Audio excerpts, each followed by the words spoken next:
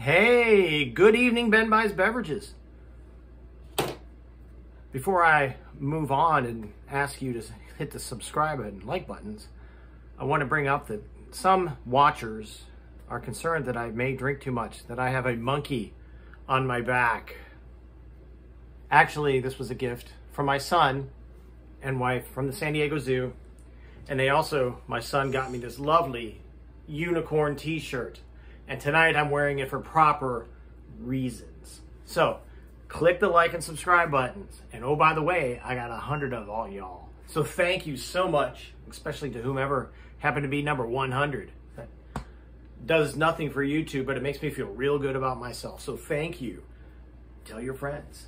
Now, longtime viewers know unicorn shirt means a unicorn beer. And I was at Cottage Hill Package, and Pipeworks Brewing Company does it again with Rudolph versus Unicorn. And this is a peppermint imperial milk stout, which means I hope it'll taste like a York peppermint patty, in contrast to tasting like that peppermint schnapps that got me suspended back in high school marching band. So either way, and yes, it's more of a seasonal beer, but you know, you get what you get and you don't fuss a bit. So while I'm holding this up like this, I can look and read clearly because it's in large print. Alcohol, 10% by volume, 1 pint. So let's hear it for Pipeworks Brewing. Rudolph versus Unicorn. And the minty milk stout.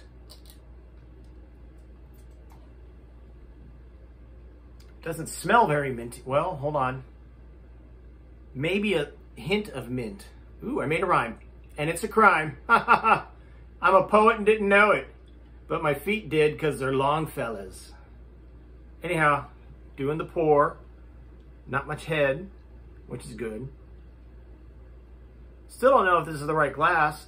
If one of you beer aficionados who are watching this, if there is such a being watching this, let me know about the glass choices, because I'm too lazy and forgetful to Google it. It just smells like stout.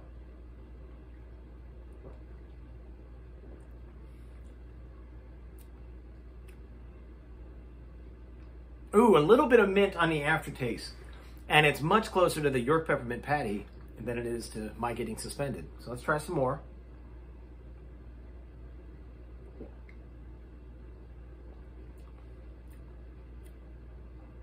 A little bit more than, I mean, it's there, but almost like an afterthought.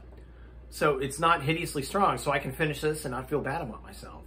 And there's a hint of chocolate. It really makes me think of a cold, liquidy York peppermint patty, which is a wonderful, wonderful thing.